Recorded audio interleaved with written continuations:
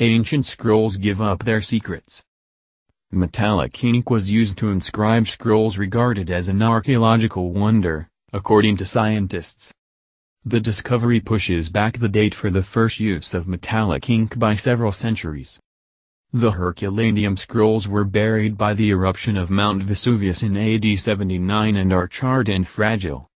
Previous efforts to read them, over many centuries, has damaged or destroyed some of the scrolls.